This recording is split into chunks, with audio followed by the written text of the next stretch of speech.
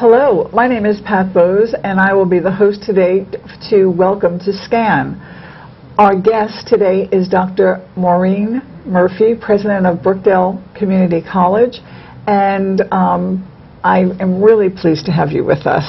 I know that you've been at the college since 2012. It probably seems much longer than that in some respects. And I do know that you have some ties in regards to the community here in Monmouth County. So why don't you tell us how the road it took you to come back? Well, thank you, Pat. I'm delighted to be here, and you're right. I do have ties to Monmouth County.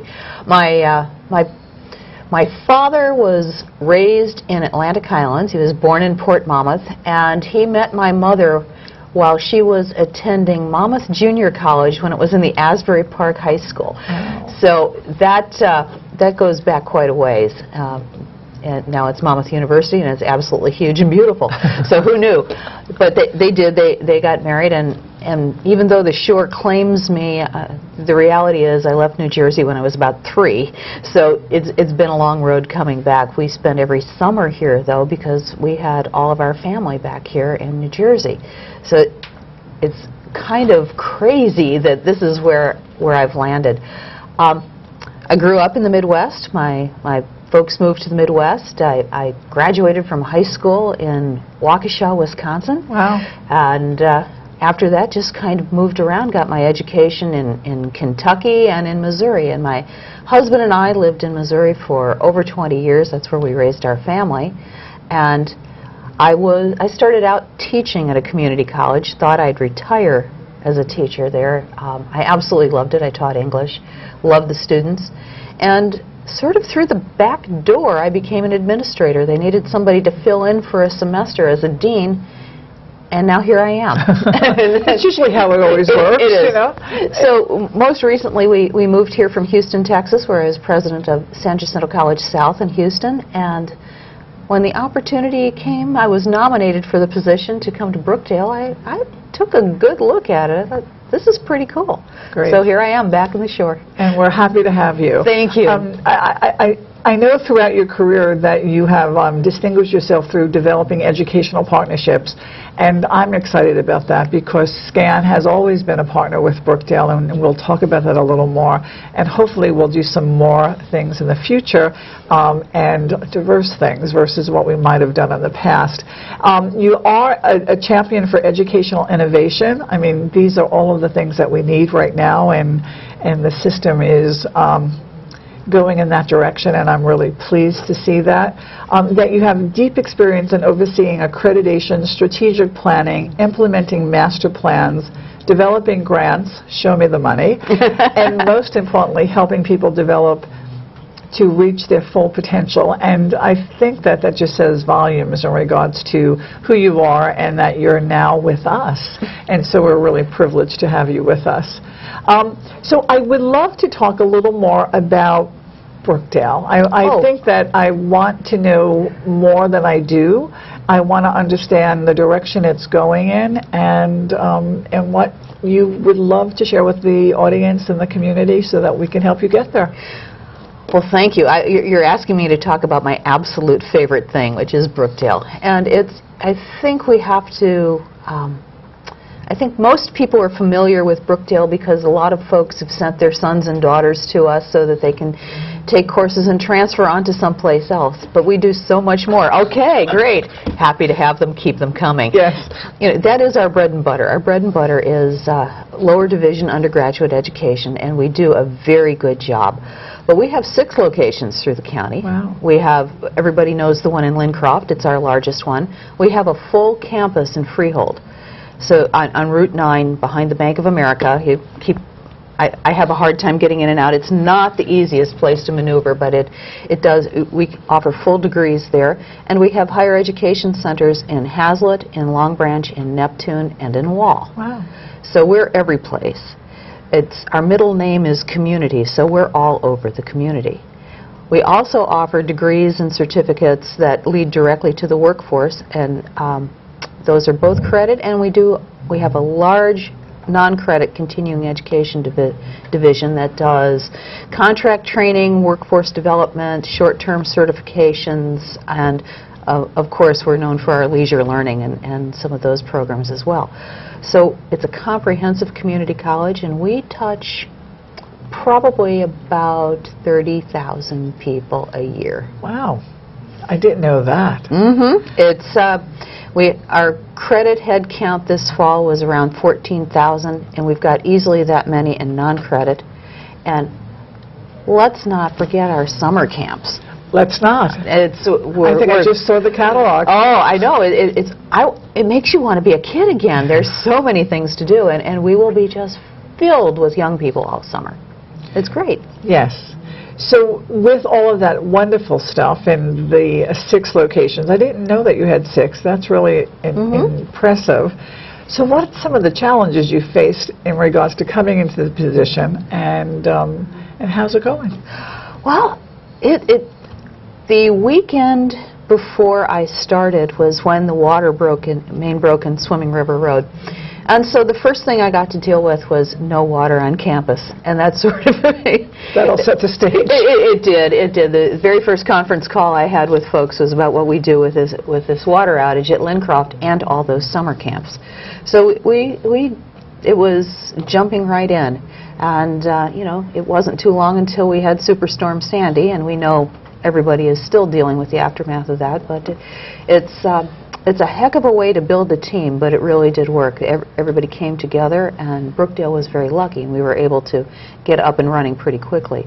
So those have been our huge challenges, are just ones that who knew they were coming. And you know, other challenge that we have, of course, is like all other community colleges, and that's funding.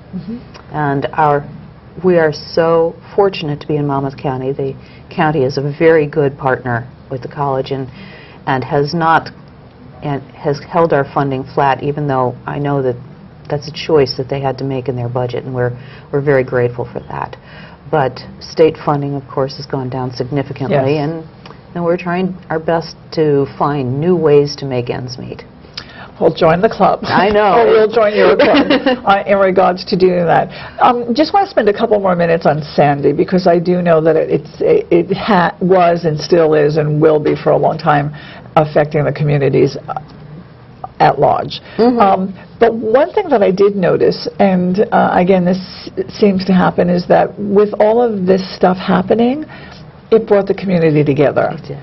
And it has provided the opportunities for people to talk to each other that never did before, that agencies now sit at the same table and share what they do and how they do it, so the issue of duplication of services are out there, so we don't have to do that, and we can identify our strengths and run with it.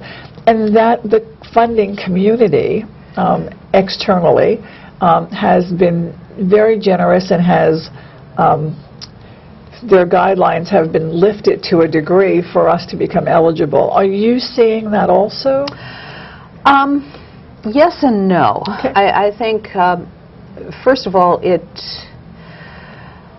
we have been the recipients of some funds from the Robin Hood Foundation, and they have been very generous.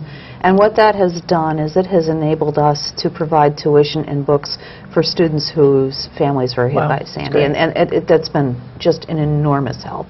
So in that way, yes, things are really pretty wonderful.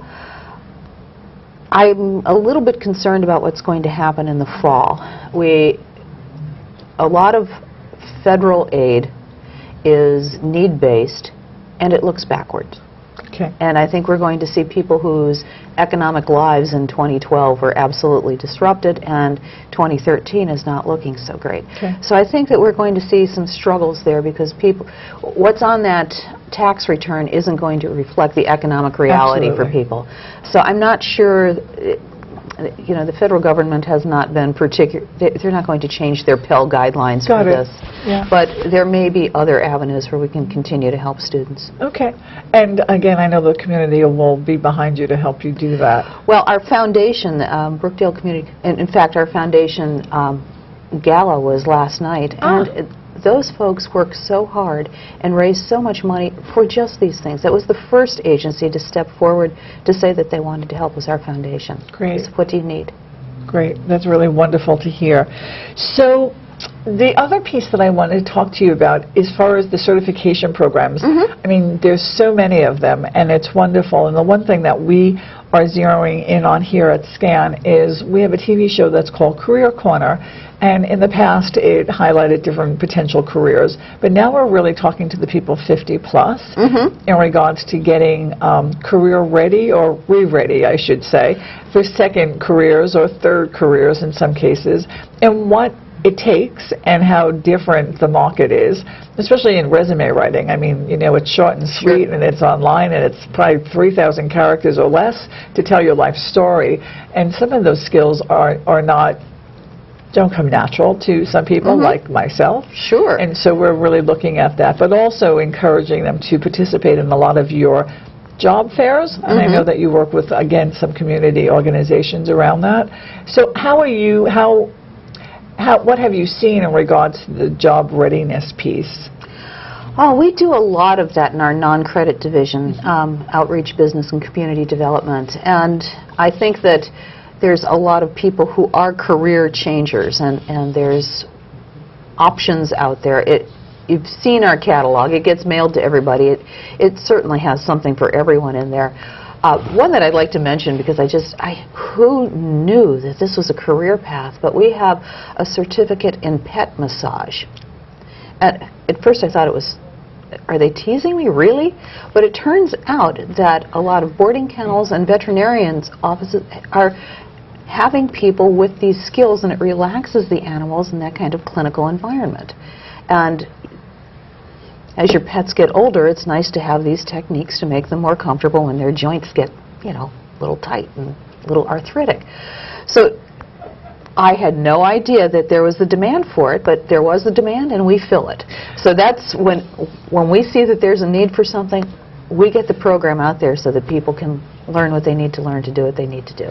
Yeah, and it's not surprising me that there's a demand. I mean, my daughter works for a veterinary hospital, and it's overwhelming, the business that they do, and again, the illnesses that they handle and treat. And so, yes, it doesn't surprise me. Well, it did surprise me, and then when I saw how robustly enrolled it was, I was delighted, but who knew? Who knew?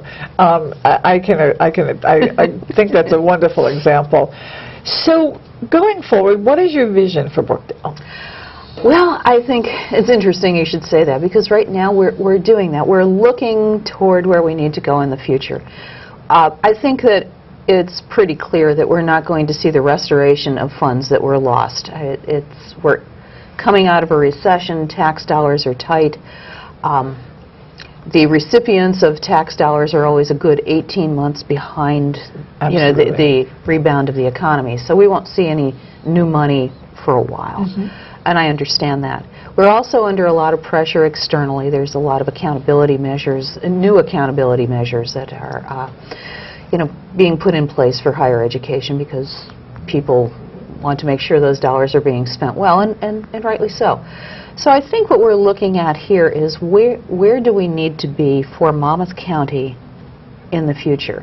We had a team of folks who worked with the Economic Development Agency in the county and did a demographic analysis of what's happening in Monmouth County so we could understand what people need. And we found some interesting trends. First of all, the population is moving westward, and which makes sense to me because our greatest growth has been at Freehold. Really? And that's where the population is moving.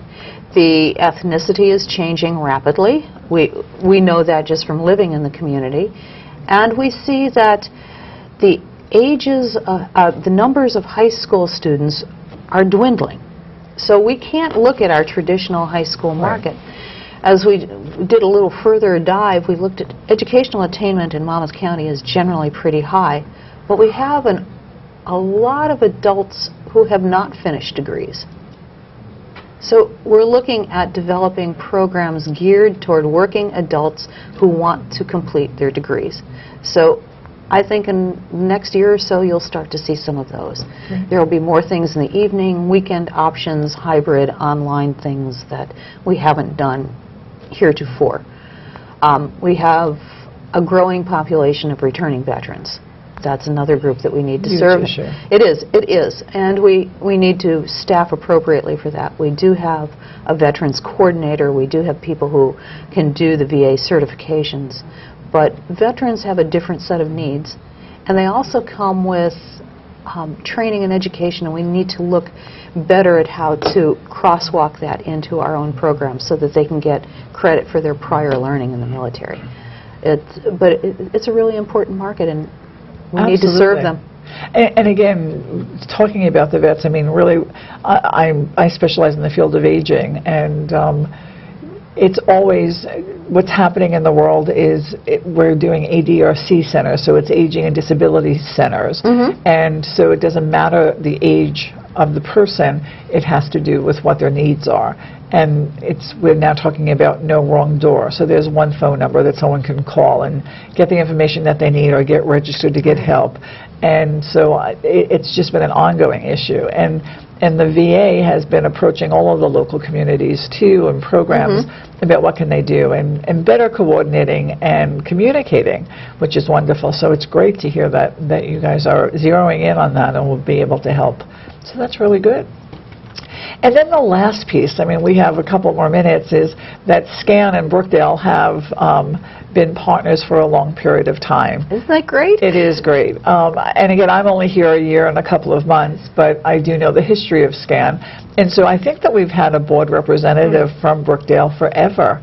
I would hope so. I don't know anyone prior to Webster Trammell, and then right now we have Nancy O'Shea, who's been wonderful in helping us with all of our surveys, our online monkey surveys, so that we can understand who our population and what their needs are.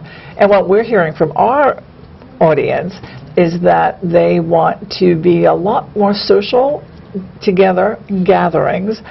So we're going to probably be doing a lunch and learn program where we will bring economic goods to the local restaurants in Monmouth County and maybe do a little educational piece, but have people get together, have a good time, break bread, and then learn something. So we're excited about that. You should be. What a spectacular idea. Yeah, and because we're not traditional here as far as, you know, senior programs. And then the other stuff that I think that we're learning is that, I mean, you provide us some in-kind services and we couldn't do it without, so again, thank you. And you've been very supportive of our annual, you know, luncheon. We don't do galas, we're not there yet, maybe in the near future. But our annual luncheon, and this year we are gearing up for it, which will be a fabulous event because it's our 25th. So we'll make sure that you are at our table with a variety of your staff because they've just been very, very helpful. So any kind of closing remarks or things that you'd like to share with the viewers as far as Brookdale, who is a wonderful community partner? Well, thank you for saying that, and I think that I would like the viewers to remember that Brookdale is a community partner. It's not just a place to send your son or daughter to take courses before transferring to Rutgers or some other place, that we are here for the community. All of our programs are in response to the community, and we're just happy to serve. Well, again, thank you very much, and we will be right back. A boy born in Joplin, Missouri was fascinated by anything with wheels and a motor. The odds of him winning both the Daytona 500 and the Brickyard 400 in the same year, 1 in 195 million. The odds of the child being diagnosed with autism, 1 in 88. I'm Jamie McMurray, and my niece has autism. Learn more at autismspeaks.org/signs. Welcome back. My name is Pat Bohse, and I have the pleasure of introducing Andrea Tarr, the Program Director for SCAN. She's been with us for many years and has brought to SCAN a variety of different skills and talents, and she is helping move SCAN in a new direction. So welcome. Thanks, Pat. So I know that we have lots of things on the agenda for the next couple of months. I'm really excited that this has been our 25th anniversary. year. We have been celebrating, it seems like a lifetime. But there's certain programs that we would like for our audience to know about that are coming up. So why don't you share that with us? Well, why don't I start with the campus of courses, because that will be from September 16th to October 11th. And of course, that's always publicized in the Asbury Park Press. But of course, you can always call the office here and we'll give you more info. And where are those held? Is the Boscov's department store on the 3rd floor in that fabulous community room. It's a great location, and we love doing the classes. Last time we did them in January, we had about over 600 people coming through the door, and I'm hoping that this year we'll have way more than that. And we usually do 40 classes in 4 weeks. Yeah, wow. My favorite. About 40 classes, that's right. Yeah. And the great thing is, though, they're like one and done. You know, and we have everything from, you know, we have medical things from Monmouth Medical, but we have a lot of fun things, digital photography, eBay, a lot of informative things, a lot of fun things, definitely something for everyone. Great. And what else is happening? Oh, yeah, there's always more. And, of course, our fall semester begins September 16th, and that's 13 weeks, and that runs through December 13th. So that'll be coming up as well. And, of course, we've made a lot of changes in our, I'm going to say the biggest change we've made is in our computer department, because we used to do our program 13 weeks. And a lot of people, I won't say they complained, but we did have some feedback. And we responded. And how we responded was, we basically took everything that was covered in the 13 weeks and we broke it down into maybe 8 or 10 modules. And we're offering them on a rotating basis throughout the 13 weeks. So it's like a one and done.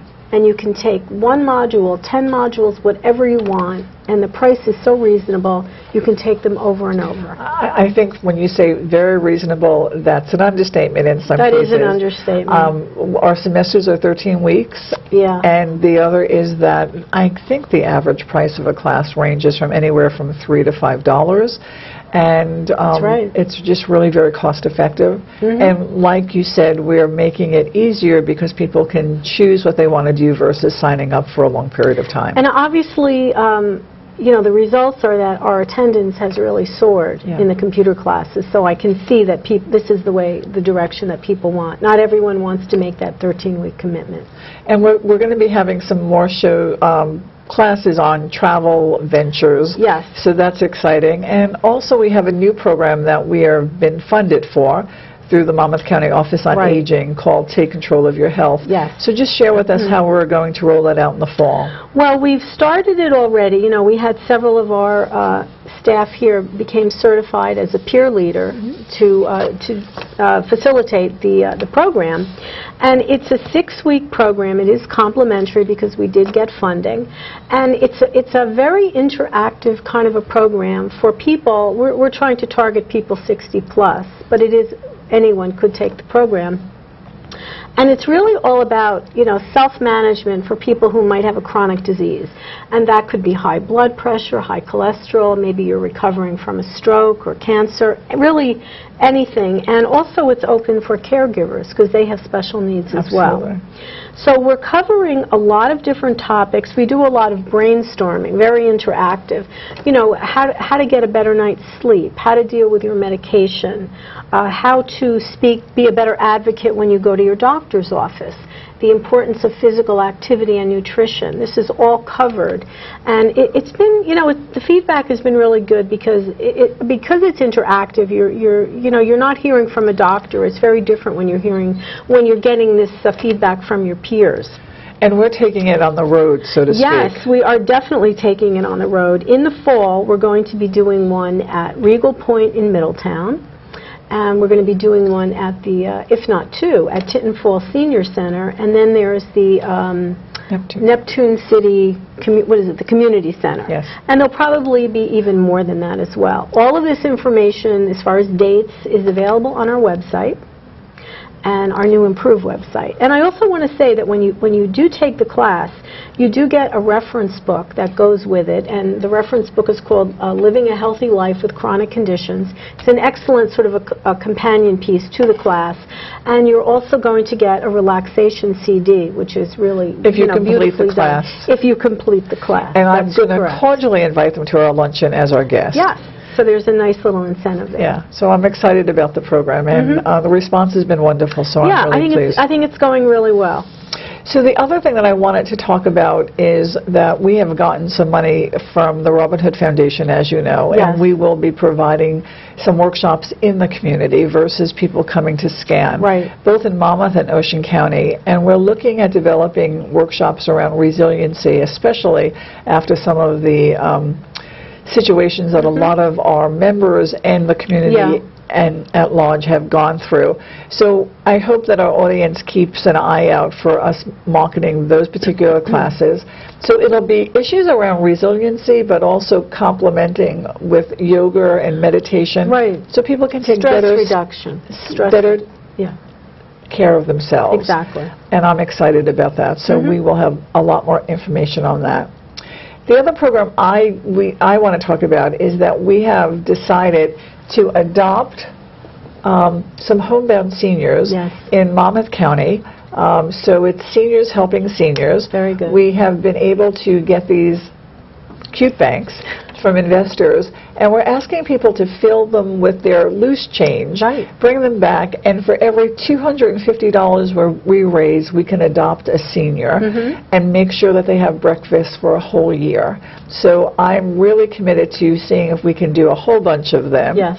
and get a lot more involved in the community, because we're really fortunate in people who come here to be able to take care of themselves, and the homebound seniors who have a special spot in my heart. I really would love to continue to do this program. The board has bought in on this concept, and we will be doing this all the way up to September 28th, when we will be having our second annual Law Walk in celebration of grandparents. That's right. So we're excited about this program, so I hope that people call us and ask us more information and come pick up a bank and bring it back when it's filled. And the staff is participating as well. The SCAN staff has committed to 2 piggy banks. So. Okay. And then the other piece is that we have our annual luncheon coming up on Yes. October 15th. That's right. It's our 25th anniversary, Yep.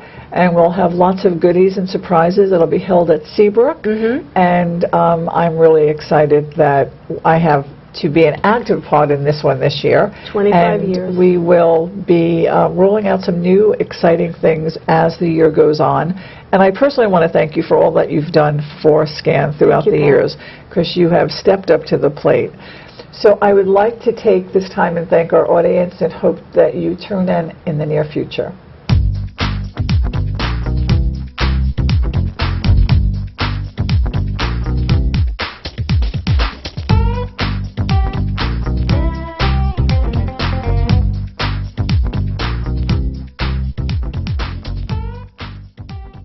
How to locate SCAN. SCAN is easy to locate once you find the movie theater at Monmouth Mall. As you enter the parking lot from Route 35, the theater is almost directly ahead of you. Drive towards the theater, but go up along the left side into the parking lot. As you approach the end, you will see entrance number 3 on your right. Park and enter the building here. Once inside, you will see a staircase that only goes down. After passing through the doors at the bottom, turn to your left, and SCAN is right there.